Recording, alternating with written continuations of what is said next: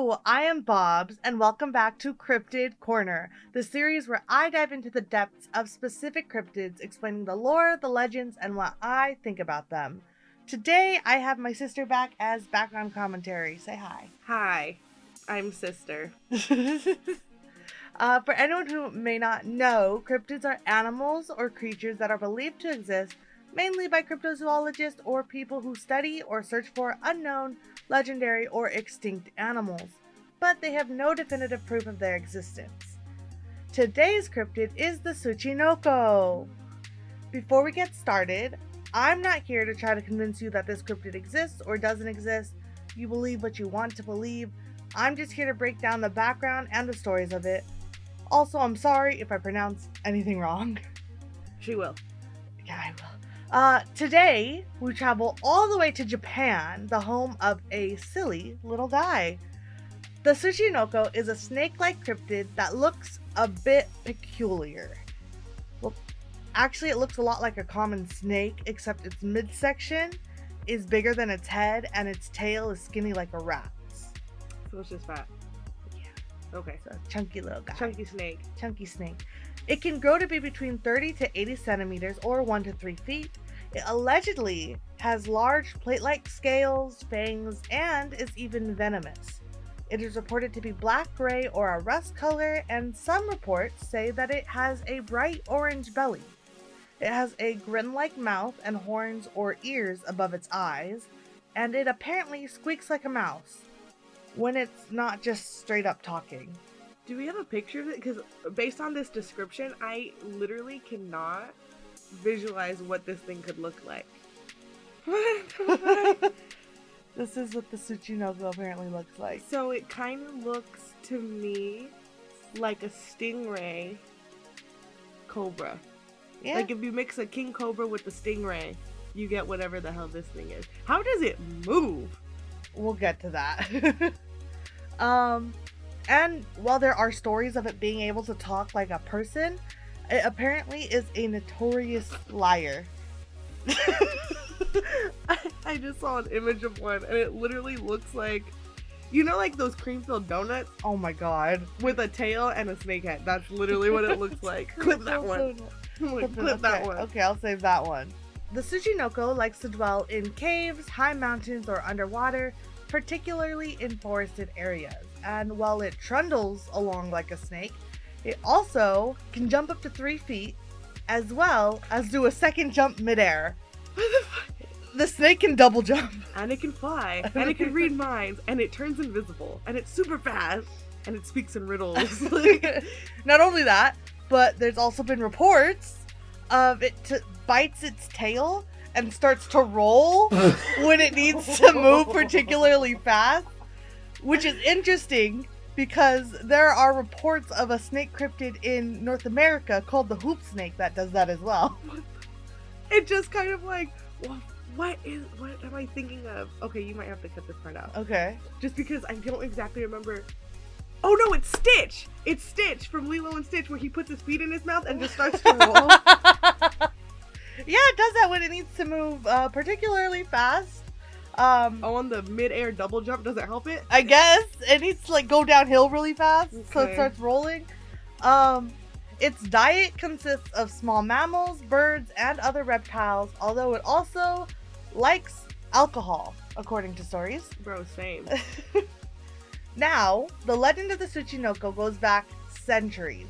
Some sources I read claimed reports went back to about 780, but some suggest even further back to the Jomon Period, or which is about 10,500 to 8,000 BC, because of some pottery found that features chunky snakes. But this could just be depictions of an actual snake that we know exists. What's interesting, though, is that the Tsuchinoko is referenced in Japan's oldest history book, saying that a snake yokai, or the Tsuchinoko, inhabits deep, isolated mountains and forests. This is more than likely the origins of the Tsuchinoko story at the very least, or perhaps it could be the first report of an undiscovered or uncatalogued creature. Stories and legends of the snake cryptid can be traced back to Western Japan. most likely originating where Higashi Shirakawa village is today. Good for fucking you. I've read that so much. Good for fucking you. I looked at that word like, oh, I'm American. Higashi Shirakawa claims to have the most reported sightings of the snake, and even hosts the annual Tsuchinoko festival, which is on May 3rd, and offers a large monetary prize for whoever finds and brings proof of the existence of the snake. The prize is increased each year, and this year the prize money comes to 20 million yen, or almost $200,000 US. What? I'm about to make this snake. What? Now, how often is the Tsuchinoko spotted? Well, not often. At least not recently. There's been about 20 reported sightings in the 20th century. This is probably due to the creature supposedly living in very remote areas, only seen by people who delve deep into the mountains or forests most often. Although there are reported sightings of people who don't live out in mostly uninhabited areas, although most of them are farmers or people who live by forests and rivers in the countryside. I'm never gonna find this thing because no way in hell am I going deep into the forest for nothing like that. Mm-hmm. I am a city girl. No, actually, I'm a suburban mom. So here are some specific reports I could find at least a little bit of details on. In June 1969, someone by the name of M. Tokutake caught a live Tsuchinoko, kept it for a few days, and then ate it. Sorry, I was like, I was digesting that. See what I did there? Yeah. Fuck you. Apparently, it had a double backbone. I assume this means it had two spines, or an interlocking spine like a hero shoe does. I don't know what else it could mean, though. Because I looked up what a double backbone is, and it was just like... means it's very brave. Okay, in June of 1994, Kazuaki Noda allegedly spotted a huge snake with a body that looked like a beer bottle and a head shaped like a tortoise's. I feel like these people are just finding snakes that just ate. Have you ever seen a snake that just ate?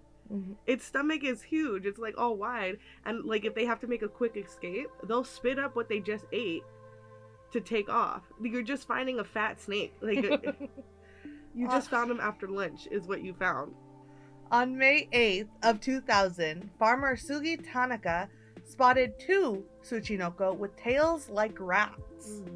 Mm-hmm. And in June of 2000, Mitsuko Arima spotted a snake swimming in a nearby river, the most notable feature of which was its large, bulging eyes that seemed to stick out of the water.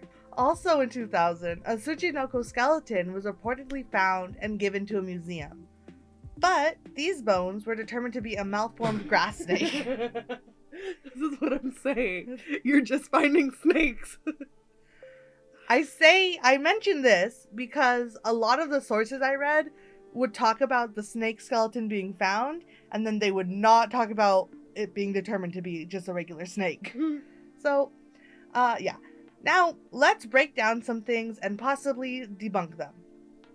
Earlier, I mentioned how some people believe evidence of the Tsuchinoko may have existed since the first civilizations of Japan, because some pottery featuring chunky snakes were found. I want a chunky snake. I really want a little chunky snake. So, it's more common to believe that those snakes are actually depicting the mamushi, which is a Japanese pit viper. Which means these people are believed to be snake worshippers still, but it's not believed to be the Tsuchinoko. But what else could all these alleged sightings potentially be? Well, the most obvious seems to be literally just a common snake that has just eaten. What did I say? As snakes do bulge after they eat. Same. So I looked up common snakes in Japan because I wanted to compare descriptions and see which would be most easily mistaken for the Tsuchinoko. This included taking account of color, size, and habitat. The two most obvious seem to be the already mentioned mamushi or the oriental odd-toothed snake. That's rude. That's its scientific name. Oh, why? Well, it's scientific. That's its common name. Maybe it has weird teeth. Let's look it up. Yeah, that's mean. What's wrong with its teeth? I don't know. That's a frog. I don't see teeth. Right. It's not even showing his teeth. That's so rude. You just named it an odd tooth. What is... Maybe... No, it bit the scientist that found it. Fuck this snake and its teeth. Yeah. Fuck your odd teeth. Fuck your odd teeth. So both match general color, size, and habitat, although only the mamushi is venomous. The only problem with this theory is that neither of these snakes have red or orange undersides, which is a common trait featured in reports. In fact, there aren't any snakes native to Japan with orange bellies. Another possible Tsuchinoko imposter is the blue-tongued skink, which is another chunky little reptile that is a popular pet in Japan. Although they weren't legal to own as pets until the 70s, this still does line up with the Tsuchinoko boom that happened at the same time, which means the two could be linked. See, there you go. That's exactly what we're talking about. This thing just ate, and that's what people see. Now, what do I think? Is it possible that the Tsuchinoko is real? Wait. What? Let's redo that one. Wait, I have a question. What's your question? What do you think, Bobs? I think it is totally possible that the Tsuchinoko is real, because there is enough uninhabited and remote wilderness in Japan that an undiscovered species of snake could be living out there, because we discover new species every day. True.